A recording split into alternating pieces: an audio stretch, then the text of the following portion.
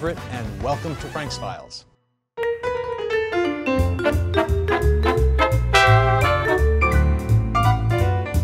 It is the most wonderful time of the year here in New York City for many reasons, but for me, it's because we have our upcoming sale of magnificent jewels in New York on December 4th. And what a sale this is. So let's dive in. We've got 4 collections, not 1, not 2, but 4 wonderful collections of private jewels to show. First of all, the collection of Barbara Sinatra. She was the 4th wife of Frank Sinatra. They had a long and happy marriage, more than 22 years, and her jewels are fantastic. I love this Bulgari coin necklace with the full pave diamond chain, kind of a rare piece, but I think my favorite from Barbara Sinatra's jewels are these bracelets. Van Cleef & Arpels, the mystery set ruby bracelet, and a diamond one to match, the most flexible pieces of jewelry ever made, and so dazzling. That says holiday to me. Next, we move on to another great American lady, the jewels of Happy Rockefeller. She was married to Nelson Rockefeller, governor of New York, as well as vice president of the United States. She had fantastic jewelry, great taste, and one of the most wonderful quotes I've ever heard about anyone was by the designer Norman Norell. She wore a lot of his clothes, and he said, "She will always look right." And it's really reflected in her jewelry. She had great pieces for day and night, great gold things for day, Van Cleef & Arpels platinum and diamond pieces for evening, but the thing that I like the best about Happy Rockefeller's collection is this bracelet.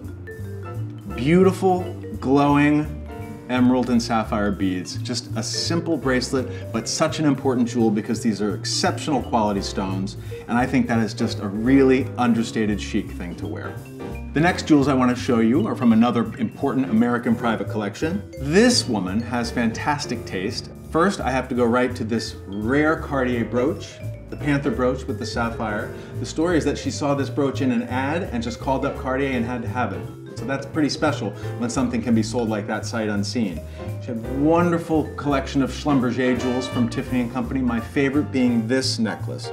This is the Plumes necklace, made by Jean Schlumberger. The first one was from 1962 for Tiffany Co, inspired by all sorts of flora and fauna. This design was inspired by feathers, obviously, plumes, incorporates wonderful rubies, sapphires, diamonds, and gold, and it's to me, one of the most special designs Schlumberger ever made for Tiffany. This is a fine example and would look great at any holiday party. I love this necklace. The 4th and final collection that we're featuring this season has to be led by our cover lot, this spectacular Van Cleef & Arpels diamond necklace. There couldn't be anything more red carpet ready.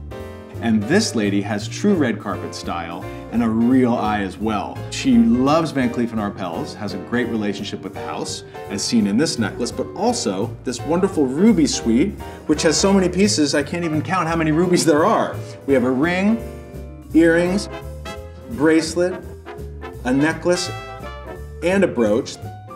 The necklace can be broken up into more bracelets. It can be worn long, it can be worn short. This piece can be worn as a pendant or it can be worn as a brooch. So Van Cleef & Arpels is known for making convertible jewelry and their clients love them for it.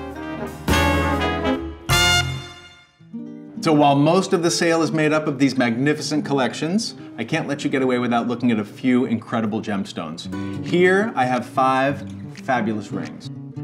We're going to start with a 51.52 carat cushion, more than 16 carat cashmere sapphire, 25 plus carats D flawless emerald cut ring, another cushion more than 10 carats D VVS, but my favorite ring from this collection has to be the top lot in our sale. This is an extremely rare, fancy vivid blue diamond, 10.62 carats, the most beautifully shaped pair, gorgeous outline. I'm just in love with this stone, and you cannot underestimate the rarity of this material and a diamond this special. The estimate reflects it, it's $20 to $30 million.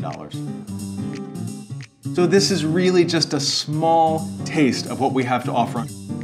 Our exhibition opens on November 30th, the sale is December 4th, and I look forward to seeing you then.